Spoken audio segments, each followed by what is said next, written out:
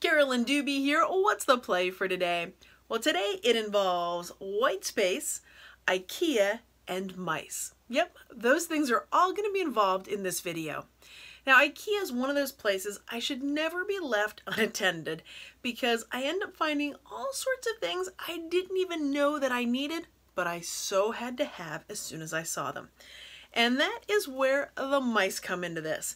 These little guys, they were a whopping $1 a piece. For $1, how could I not bring some of these home? Except the problem that I have is that they were all white, and I'd really rather have rainbow mice. I'd like to have all sorts of colors on them. And I realized, hey, I've got things at home that have color in them. I wonder if I could give these guys a little bit of a color change. So these things are not going to be white thanks to a little spray. Now these little mice, they're going to have the equivalent of a spa day here. Now they're starting out pretty and white, but the rainbow's about to show up. Because after all, it's white space. We got to add some color to it. Now these things have the world's longest tags on them from IKEA, but that makes an absolute awesome handle for this. So I'm going to leave those tags on until the very end. So now I've got a way to hold on to my mouse.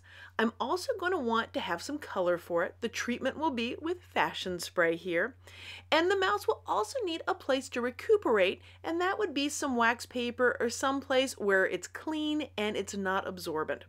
All right, so we're going to dip them right here into this little hot tub of water. Actually, not really a hot tub, it's just tap water.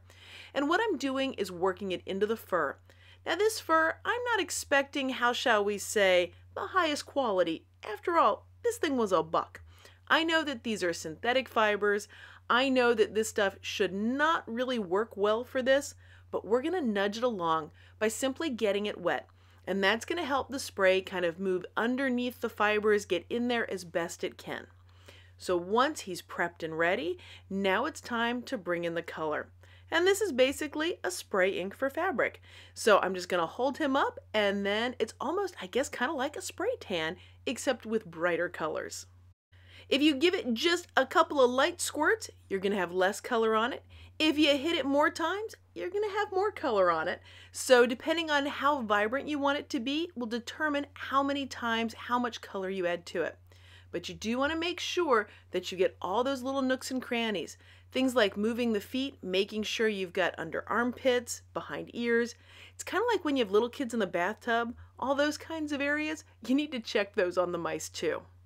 Especially around the ears. There is something about the ears that really lends itself to those white spaces. Now, I had no idea if this stuff would work on the fur because this was designed for fabric that had like up to 20% synthetic content, didn't have any fabric softeners or treatments, that kind of stuff on it. At least that's what the package says. So this was a little bit of a gamble to see how this would take it because I'm willing to bet there's a whole lot of synthetic in this fur on this very cheap mouse. What I found is the color did a really nice job on the top of the fur, but to really work it in and under the fur and that kind of thing, it might need a little finessing, a little massaging. And that's why having it lightly damp was helpful, because that's going to help the spray ink move underneath that top layer, the top coat of its fur. And then I'm just kind of massaging that color around, making sure that it's getting everywhere. And yeah, this is one very happy mouse now that it's got a little more color happening on it. I found that as I rubbed the color in, it kind of absorbed into the mouse, which makes sense since it is somewhat absorbent. So anywhere that I wanted a little more color, I simply gave it a little more spray. So the color's been worked around everywhere. There's one last place that I want to make sure that I check, and that is right by the tag where I was holding my hand. Since I was holding it there, I wasn't checking it quite as carefully as behind the ears and the armpits and that kind of thing. So now it's time to let this mouse recuperate. I've got a piece of wax paper here, and that way it'll dry overnight. This does take longer to dry simply because there's so much color on this, so much moisture. And speaking of the color, once you're all done coloring your mice, you want to clean out the nozzles on your spray bottles, and you do that by simply holding it upside down and squirting it until it's empty. So here's the thing, I don't want to waste any color, so I grabbed an altered book that I have, and I'm actually spraying these onto there. Now even though this is fabric spray, can I use it on paper? Absolutely, because why waste any of that gorgeous, wonderful rainbow? You saw the process for how to color the mice using the Caribbean fashion spray, and I repeated that same process for all of the mice, making each one a different color. That's why I have all these different colors of the spray bottles to clean out. Now this was one great big experiment, and all of it did not go quite as expected. This blue mouse was completely covered in the marine blue, and it was all deep and dark. The way the face is, the whole body was that way. But when it dried, yeah, it didn't stay that way. And I'm gonna guess that's because this is some serious off-label use for it, seeing as how I've got a bunch of synthetic fibers there, and it's a stuffed animal. So, what am I gonna do? Yep, I'm just hitting it with some more spray.